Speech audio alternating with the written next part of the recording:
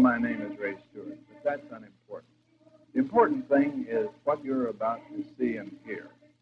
During the next hour, you will be privileged to view scenes never before photographed for television and to hear an analysis of their importance in the training and development of a Roman Catholic nun. This is an exercise in understanding and enlightenment. Many people consider nuns a baffling anachronism.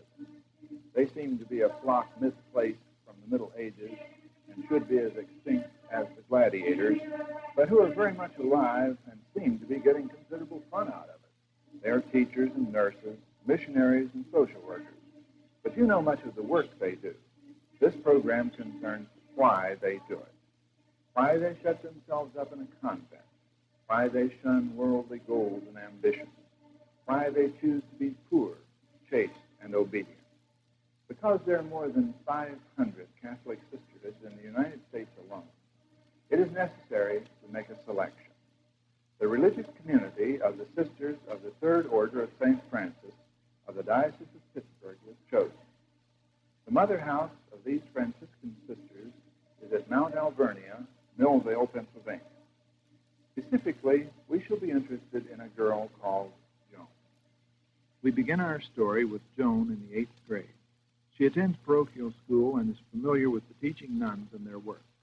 One day, as she listens to Sister Juanita discuss her vocation, Joan begins to think. I never thought the harvest was so great and the laborers so few. I wonder if I could do something. I think I would like to live my life helping to save souls. Sure, that's just what I will do. I'll give my life to you, God. As soon as I have finished the 8th grade, I'll join the prep school. But what will Mom say? And Dad? I don't even know how to tell them. How on earth am I going to tell her? I do hope she understands. Gee, I'm really scared. But I have to say something before I lose courage. Mom, I want to be a sister. I want to join a prep school, and I'll have to leave this September. What I mean is, I want to enter the convent. All right? Oh, what a relief. She's smiling. Well, dear God, that's one done, but there is still one to go. Please do let Dad understand as Mom did. Dad? Mom said I could enter the convent, and it's all right if I join the prep school in September. That is, if it's okay with you. Oh, why was I so scared to ask you? You're so wonderful. Of course my parents understand that nuns aren't odd people. They're just normal people living dedicated lives. The Sisters of St. Francis operate a preparatory school in connection with their mother house and novitiate at Mount Alvernia. To all practical purposes, it is a boarding school, offering an accredited 4-year high school curriculum. Along with 80 other girls who plan eventually to become nuns, the prep girl follows a routine of classes and study very little different from that of other high school girls. A well-rounded basic education is important to her life in the religious community, so she follows the normal life of a teenage girl in a boarding school, the main difference being her ultimate purpose in life. The prep girl studies during the normal school year and goes home for holidays and summer vacations. As she prepares her mind, she is given every opportunity to compare the religious life with life back home. I'm speaking to you from the library of the high school, Mount Alvernia High School, and I'd like for you to meet one of the prep girls, Mary Jo Campus.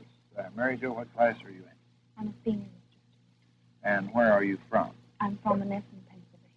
Now, as a senior, you're about to embark upon what we're going to show in the rest of this film. Do you plan to enter the convent?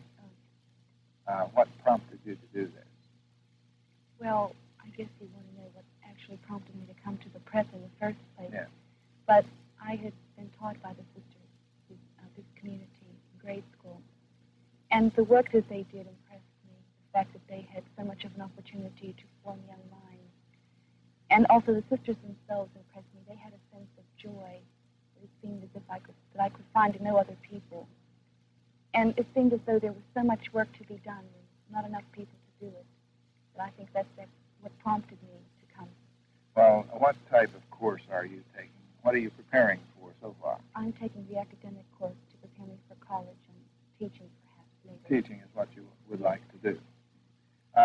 is largely a teaching order, too, isn't it? I mean, many teachers. There are mostly teachers, but there are also nurses, too.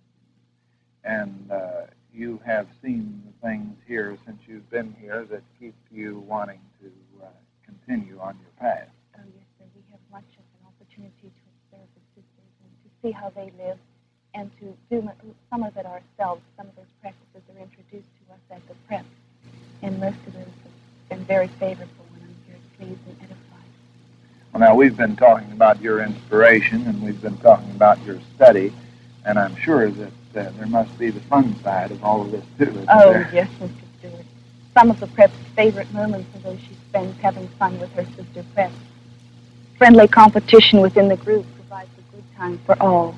Everyone likes to get into the act when it comes time for skating. Good luck and happy landings, prep. There's softball for the athletic, or lively music and singing for those who prefer this form of fun. And, of course, what teenager doesn't enjoy dancing? Matching wits in a game of cards often proves to be an occasion for advice from spectators. In all recreation, we enjoy being together, sharing our fun, knowing that time off leaves us better equipped for learning how to do God's work. Aside from services and prayers in the convent chapel, there are regular opportunities for religious expression. First of all, a nun is a good Christian. So the devotional life of those aspiring to be nuns is a vital part of their routine. They have declared their hope of becoming brides of Christ and must live personal lives worthy of that hope. Counseling is all important here and accounts for the major differences between this preparatory school and an ordinary boarding school. The decision to join a religious community is no step to be taken lightly. All the girls' questions must be answered. Doubts or fears must be examined. If at any time the girl changes her mind, she is free to leave. Likewise, if the sisters find her unsuitable for any reason, she will go back home. In the 11 years before she becomes a fully professed sister, she will be given every opportunity to reevaluate her decision and will be regularly examined to determine her continued suitability for the chosen life. Here, too, the example and spirit shown by the sisters themselves influence the girl's decision. Good appetites, radiant health, and a zest for living are qualities which abound in the normal teenage girl. Here she learns how to couple that with group living. That life is not all fun, and school is not all academic endeavor. If Joan and Susan and Carol and Ruth are to accept the strict discipline of a convent, they must learn obedience and cheerful application to the most menial tasks. This, of course, is still a part of everyday life, for these are things which must be done wherever people live. The acceptance of responsibility, the persistence to see a task through to completion. It's all based on good, sound, character-building principles. Foundations laid here would make them better people inside a convent or out. With their goal constantly in mind, they work diligently. It doesn't take long for the new girls to get that feeling of belonging, and soon they're eagerly contributing to the prep newspaper, the staff of which is shown here. This is just one of the many group activities. Freshmen at the prep school are installed in the True Blue Club. The purpose and function of this organization closely parallels that of a student council in a regular high school. The officers of this school-wide group are leaders and organizers of many worthwhile student activities and events. The high purpose of the True Blue Club is the same high purpose of the prep girl herself, and is expressed in their theme song.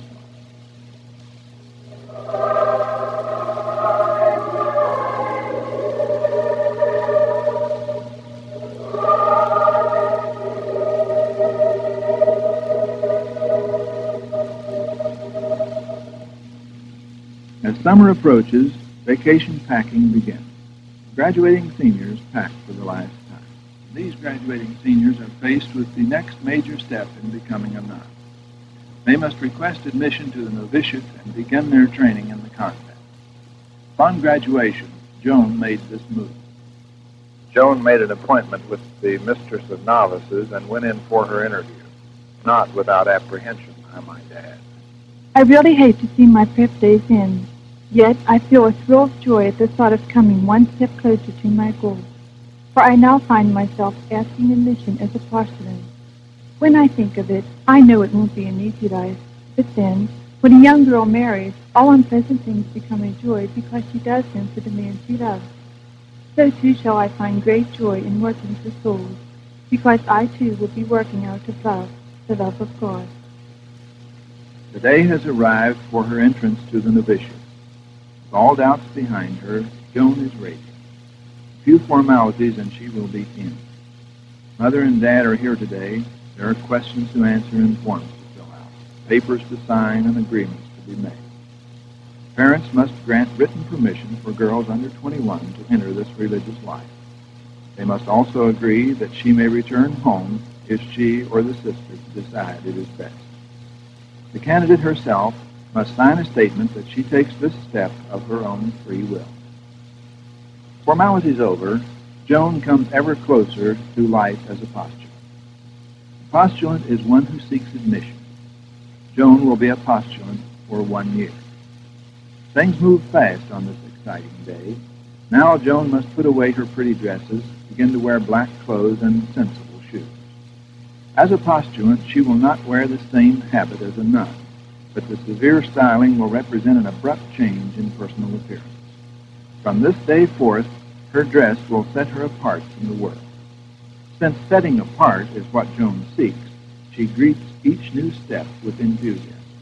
Dressed in her new clothes, the final step in acceptance as a postulant is her appearance before the superior to receive the small postulant's veil. In response to the question, "What do you seek, my child?" Joan says, "I humbly beg to be accepted as a candidate for membership in the Third Order Regular of the Sisters of St. Francis." As evidence of her approval, the superior places the postulant's veil upon Joan's head. As she leaves the room, Joan embarks upon a new life as an aspirant to the rule of St. Francis. She rushes back to the waiting room where her mother and dad see her for the first time in her new life. Goodbyes are said in the midst of laughter and tears. The superior joins the group to greet the parents and to assure them in words uttered long ago that the daughter they give to God is the daughter they will always have. Not all parents are pleased about having their child enter a convent, but the tears of Joan's parents are tears of joy. They are proud of her and proud of her decision. And so they part at the door of the convent. Mother and Dad know that Joan is happy and that she will successfully make adjustments to convent life. They eagerly await the first visiting day, 1 month away.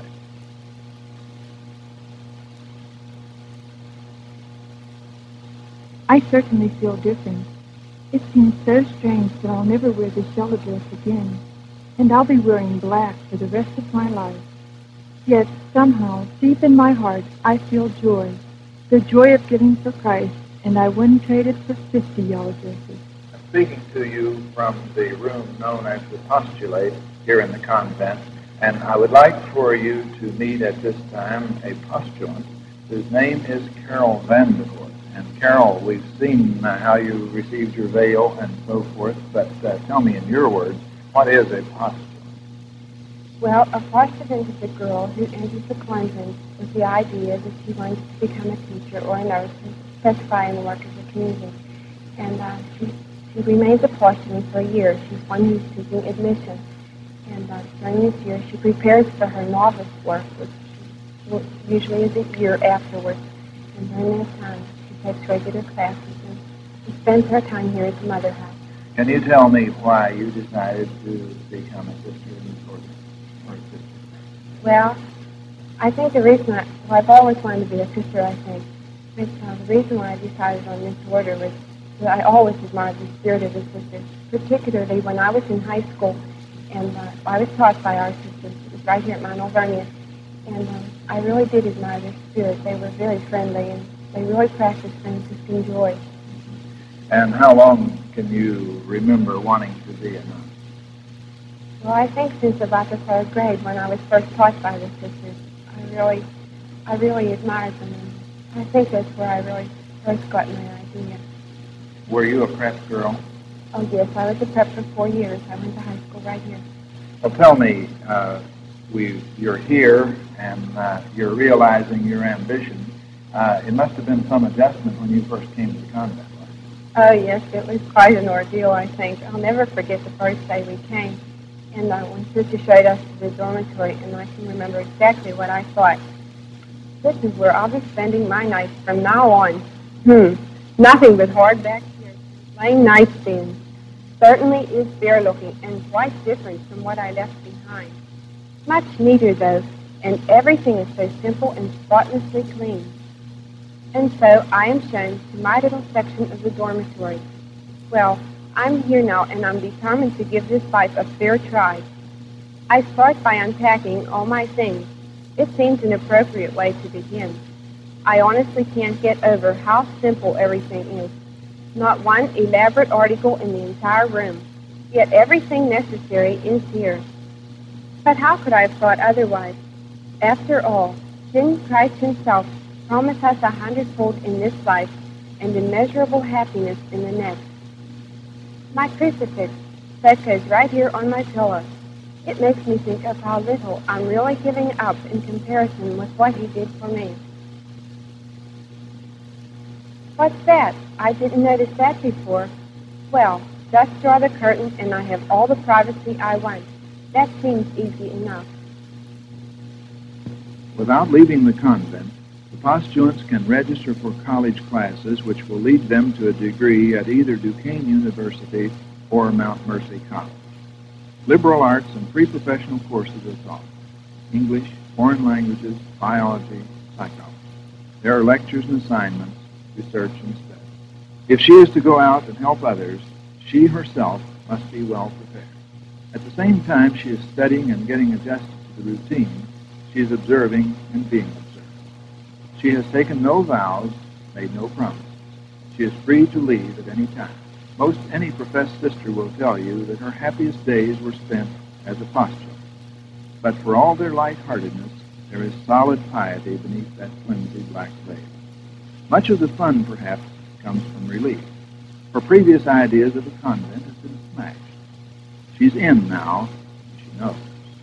She knows there is much to learn about the serious side of life.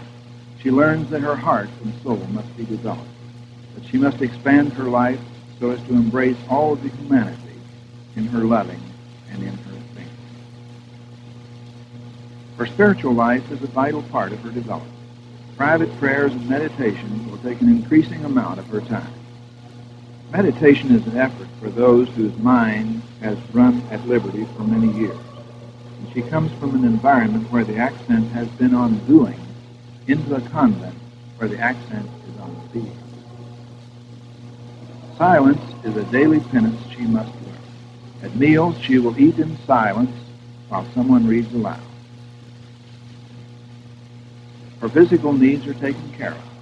Her food is adequate and nourishing, but all the frills are gone. She must learn common living and give up much of her privacy. She must observe many rules, all designed to bring out the best there is within her. The rule of St. Francis was tried and found practical centuries ago. For instance, the table at which she sits is bare and is symbolic of the lack of finery she must sacrifice in her new life. Time moves swiftly, and soon the year of postulancy has passed. Canon law requires that the bishop or his delegate interview each postulant at least a month before being admitted as a member. He is to determine if she understands her purpose and if she is doing it of her own free will. If all things are satisfactory, if she is accepted by her superiors and still wants to remain, she takes the next great step in her vocational development. Dressed as a bride, she joins the others in procession to the chapel, where she will be invested in the habit of a novice in the order of the Sisters of St. Francis.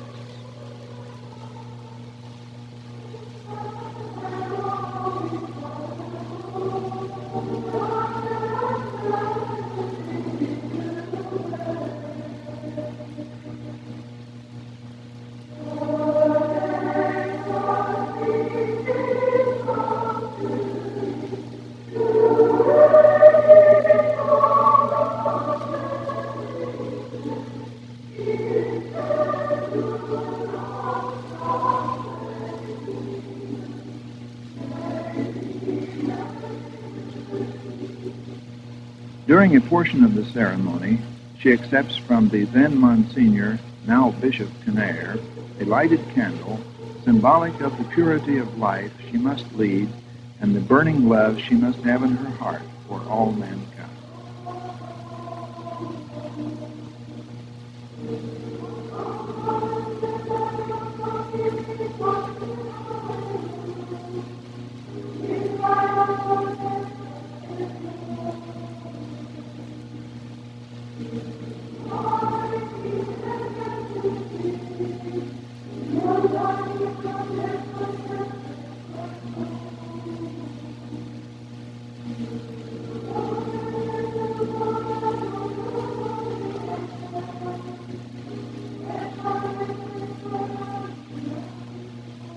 This moment holds deep spiritual significance.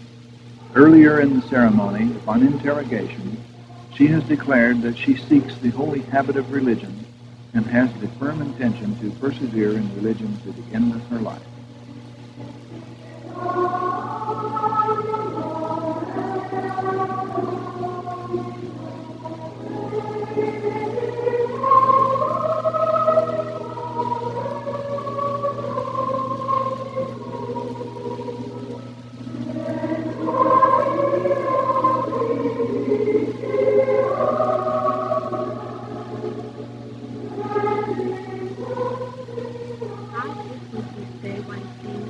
And already I'm being invested.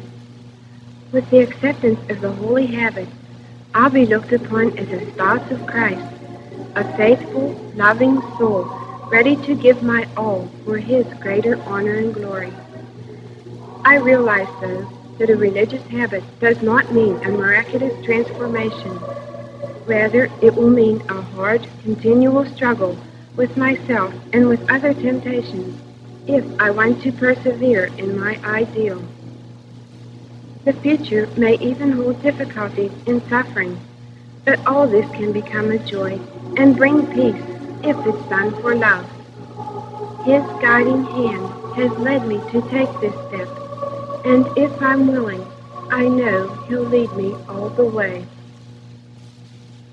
To emphasize to herself and those who witness this festation ceremony, the bride prostrates herself before the altar and is covered with what is called a death cloth. This is symbolic of what takes place in the heart of the candidate. She wishes to die to the world and live for God.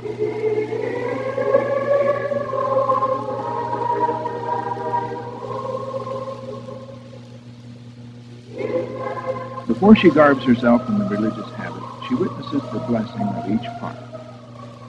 This she will always remember. She will always regard her habit as something sacred. It is a symbol of all that is deepest in her life, her consecration to God.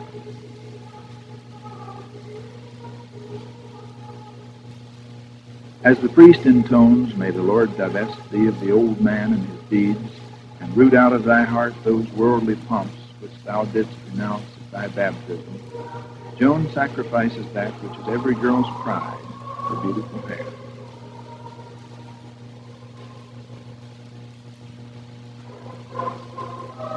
The priest presents the religious habit he has blessed, saying, "May the Lord clothe thee in the garb of salvation, and circle thee round about with the vesture of justice." He hands her the veil, saying, "Receive the white veil, the emblem of inward purity." With the cord he says, "May the Lord gird thee with the girdle of this order. Take this blessed rosary and wear it as a perpetual remembrance that thou hast thy greatest treasure in a frail vase." With the crucifix he says, "Receive the cross of the Lord, that it may be a sign of salvation to thee." Clothed in the habit of a novice in the order of the Sisters of St. Francis, she receives her name in religion. Like any other bride, she starts her new life with a new name. Joan will no longer be known as Joan, but will take the name of Sister Madonna. Sister Madonna is another step closer to her goal, a life of service to God and humanity. And so she embarks upon the most important year of the formation period, the canonical year. She will be thoroughly grounded in the vows of religion. Each vow will be carefully examined so she will know what is required by the vows of poverty, chastity, and obedience. She will study the life of St. Francis and try to imitate him in his great love for all men. She is becoming a grand sister.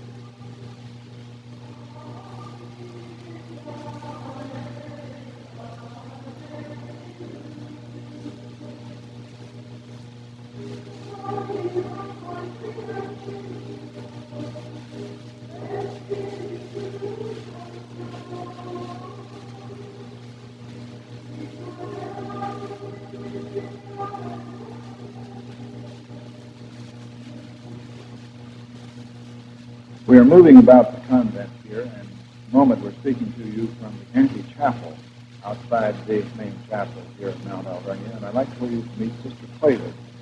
Sister Claver is Mistress of Novices, and perhaps you can tell us what the Mistress of Novices does. What is your position?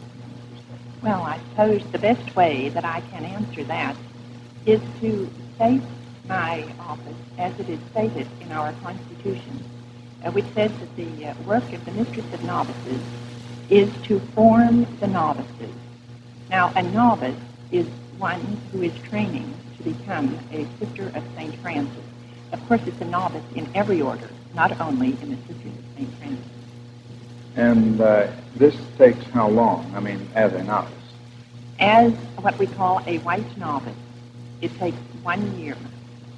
And this is called, I think, the canonical year, isn't that what you call it? That's right. And it's called the canonical year because that is required of every novice in every community, that they remain 1 year according to canon law. This is a pretty strict year, isn't it, for them? It's a very strict year. And the purpose of that is so that they can learn very definitely the principles of the religious life without too much interference from the outside world. Mm-hmm. And it gives them the real, true feeling, I guess you might say, of life in a convent, a little different from the posturing. Oh, yes. In fact, they really begin to live the rule and the constitutions of the order. They learn all about it. They learn what is required of them in their vows and in the rule.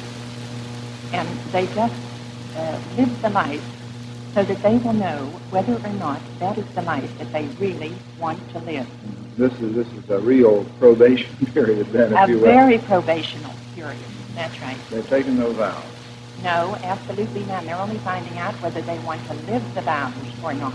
And as Mistress of Novices, what is your role?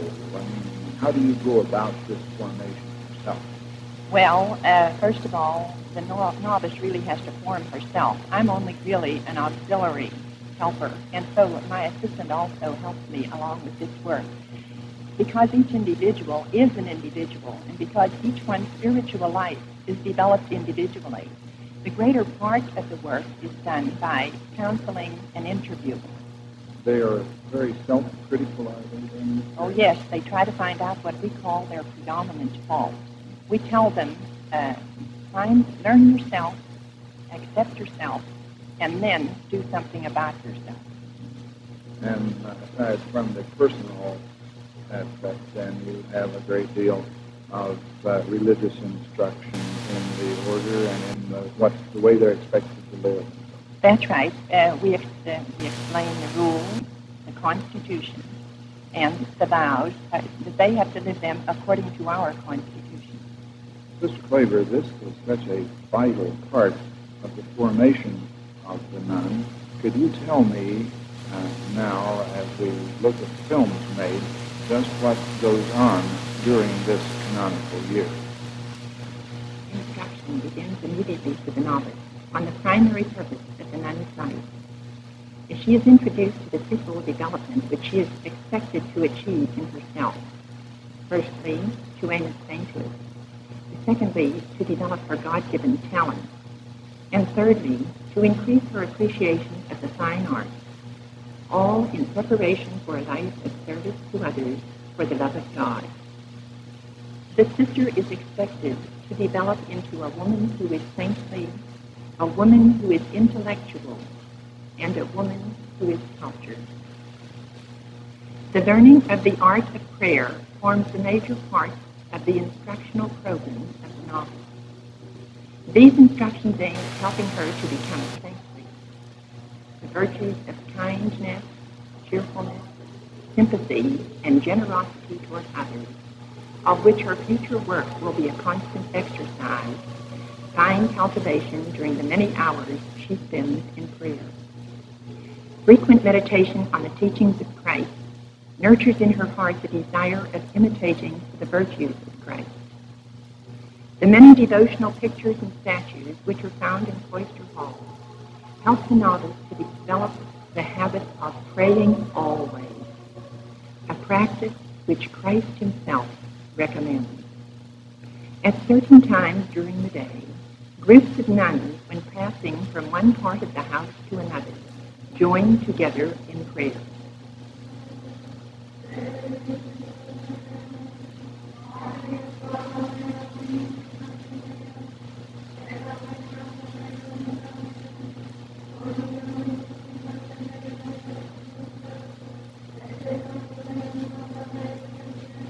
The outdoors also provide atmosphere for developing the woman of prayer.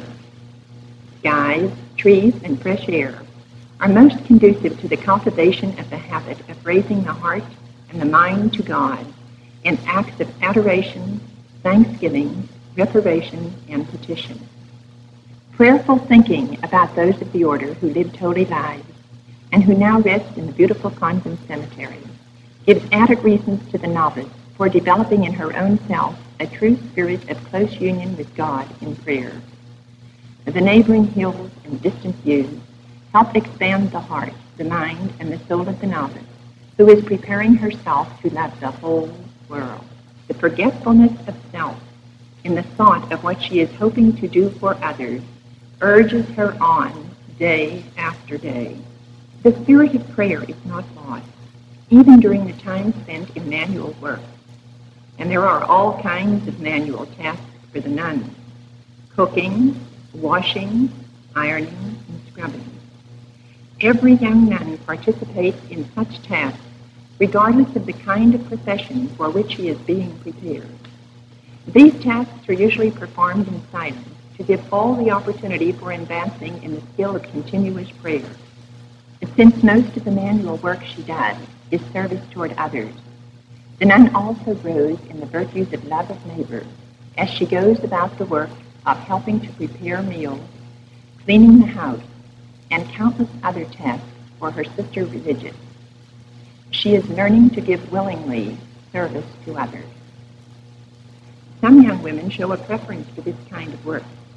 If superiors approve, these sisters may devote their entire lives to domestic work. Only a small portion of the day is spent in manual work. The greater part is spent in intellectual development. The sister students are given adequate preparation for the teaching and the nursing professions. A full college program is part of this professional preparation. Classroom instruction, assignments, research, wide and intensive reading provide the means for the intellectual growth of the prospective teacher or nurse. In the first year of formation, these studies usually comprise English, history, language, philosophy, and theology.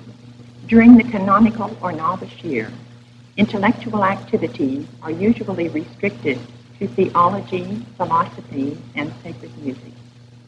The reason being that these studies are most closely related to the intensive spiritual development which is expected to take place during this 1 year. The remaining 3 years of preparation are devoted to a continuation of this liberal education, but with the addition of professional subjects such as psychology, speech, methodology, and other allied subjects. Regardless of the professional concentration of the sister, she is expected to participate in all the cultural activities offered, and they are many. Through music and art appreciation programs, she develops a deep appreciation of beauty and truth.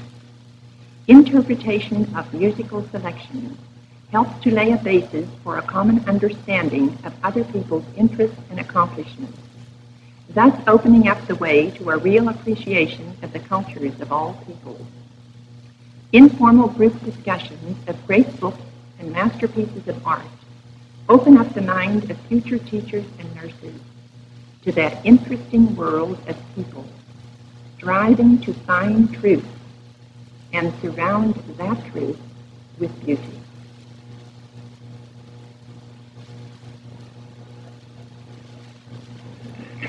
We are in the novitiate now here at the convent, and the sisters that you see with the white veils are novices, and here is a novice that I think we want to talk to for a few minutes. What is your name? Sister Margaret Rose. Well, Sister Margaret Rose, what is a novice? Well, Mr. Stewart, a novice is a young woman who is preparing to become a sister.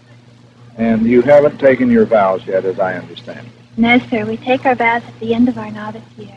And at this particular moment, how long have you been a novice? For about 7.5 months. And you were a postulant before that. We have seen what a postulant does. Were you a prep girl? No, sir. I went to Mount Alvernia High School as a day student. And where are you from?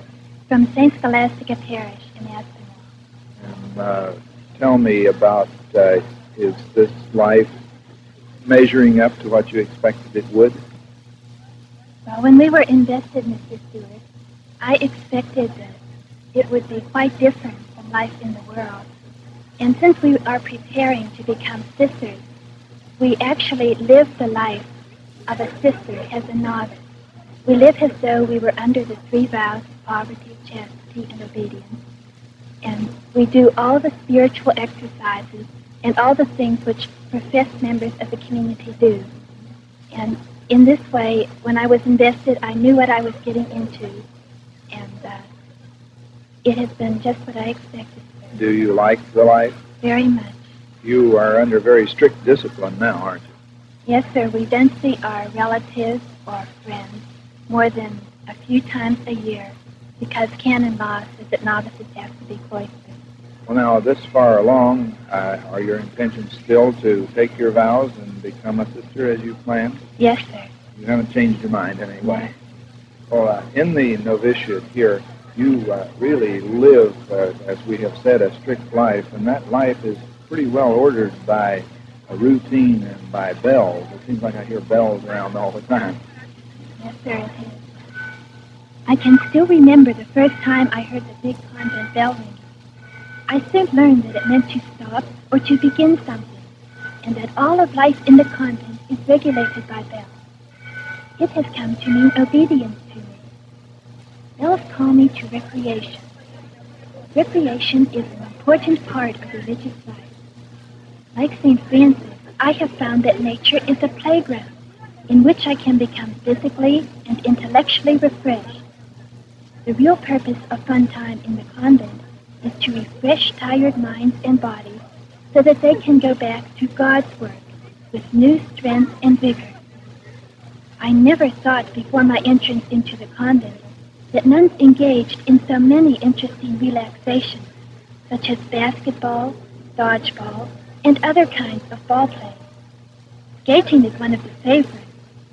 None of us come away from these periods of fun and laughter without renewed energy for our intellectual and manual work. It is during times of preparation for a special entertainment, which often includes a dramatization, that I learn how much family spirit there can be in the convent.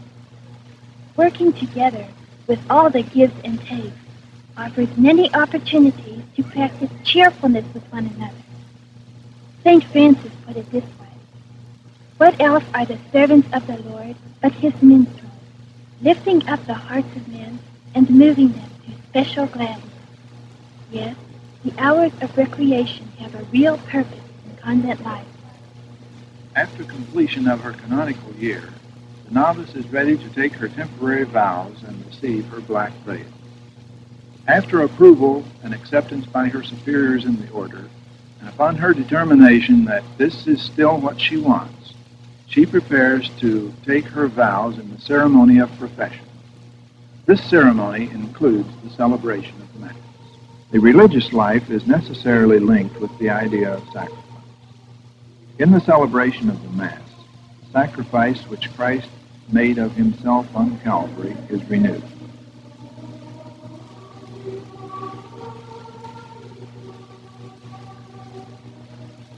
The central act of sacrifice is the consecration. It comprises two separate acts. First, the consecration of the host or body of Christ.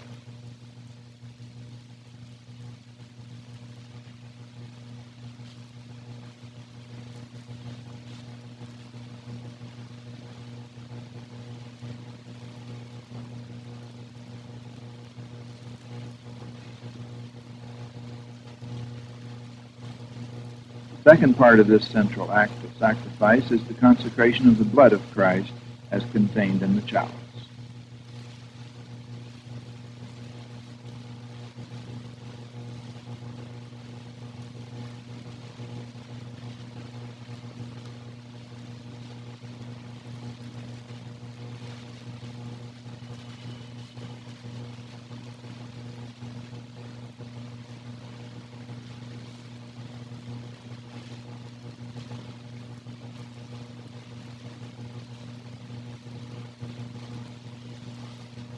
The novice kneels to recite her vows and receive Holy Communion. She vows to observe for 3 years the rule of the Third Order Regular of St. Francis, to live in obedience, in chastity, and in poverty. She then receives Holy Communion.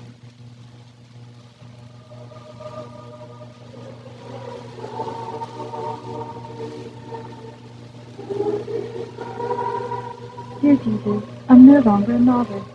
What a beautiful year it was. How fast it passed. It didn't seem like 12 months at all. And my dear mistress, how much you tried to teach me, and how much I tried to learn. Now if I can only remember all the advice and counsel that was so patiently and so cheerfully given. How good it is to look forward to many years in your vineyard, working with souls and trying with your help to save them. Let me be like the sower in the gospel, who scattered his seed on good soil so that it would bear much good fruit. Please do help me, won't you, Lord, to be worthy of this magnificent mission. Help me to realize that this rule book is my guide. I promise to live according to it, and I wish only to do your will. And I believe that your will is made known to me through my rule and my superior.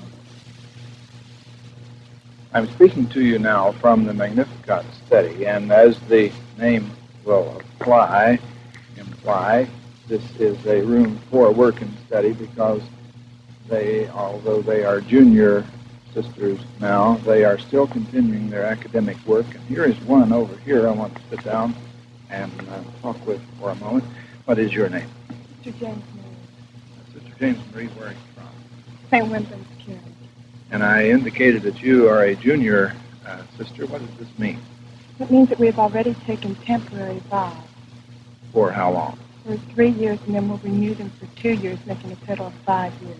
And after temporary vows, you take Perpetual vows. Right. Now, you had no vows. You were taking no vows while you were a novice. Mm-hmm. And now you are living under vows. Is there any difference? Well, you don't feel any difference because the religious life isn't something of the feelings. It's something of the will. You will it. And as a novice, you just led a life of let's pretend. You looked at the religious life and you said, I wonder if this is what I want. Well, on August the 13th, you said, this is what I want. And you pronounced your vows of poverty, chastity, and obedience, and promised to live the rest of your life for God. And you will renew your vows and then take your perpetual vows. You have no plans for changing. No plans for change. And what are you studying?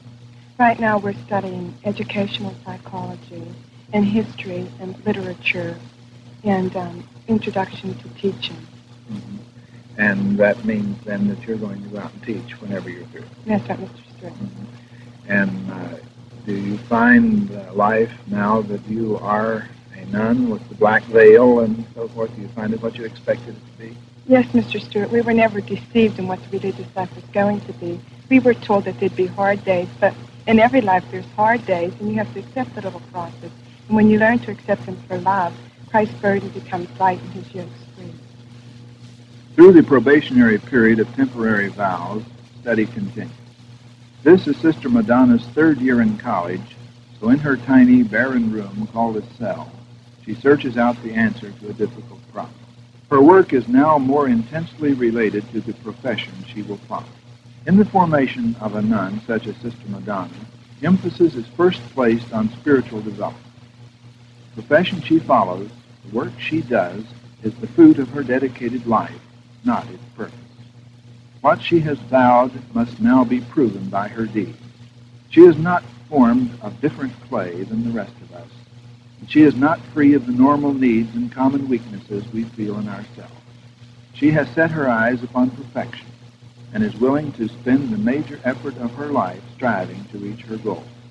But she will not shut herself off from the needs of the work. So she works hard at preparing herself for service to others.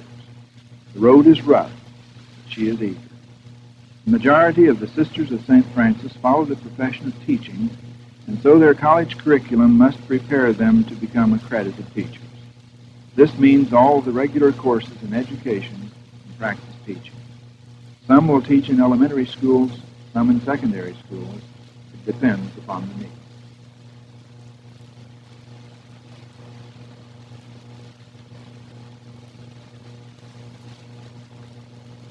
After 2 years in the convent, first as postulant and then as novice, Sister Madonna lives a life bound by vows for the first time. By the vow of poverty, she has renounced ownership. She has vowed not to act as an owner, even of the materials she uses in her particular duty. By the vow of chastity, she renounced all the joys and pleasures of the married state. In the vow of obedience, she dedicated her free will to God by promising to follow the will of her superiors in the religious community. St. Francis of Assisi lived 700 years ago, and thousands continue to wear his habit and follow his rule. Imitation of the spirit and dedication of St. Francis is the ideal of the Franciscan sisterhood. This is my third interview with Bishop Camille. I can hardly believe that the time has come for me to pronounce my final vows. However, I am very certain now that this is the way God wants me to fulfill my duty of loving him and my neighbor. Bishop, who represents the church, asks me if I am making this decision to remain in God's service for the rest of my life of my own free will, and if I think that I will be able to fulfill all its obligations. With a happy and a gracious heart, I answer, yes, Your Excellency. Of my own free will, I desire to give myself to God forever, through the vows of obedience, chastity, and poverty. And with the help of His grace, I hope to be able to do whatever He asks of me. The ceremony surrounding the taking of perpetual vows is the same as that for temporary vows. There is a candlelight procession, interrogation, Holy Communion, celebration of Mass, and prostration. The difference being that a fully professed sister wears a wedding ring. The rings are blessed in the ceremony in the same manner and for the same purpose that the other parts of her habit were blessed. The priest sprinkles them with holy water and incense.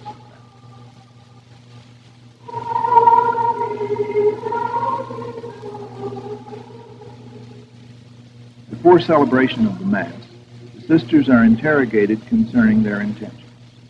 Again, they are asked if they understand the vows they will take, if they understand the rules of the order and the obligations they are to assume.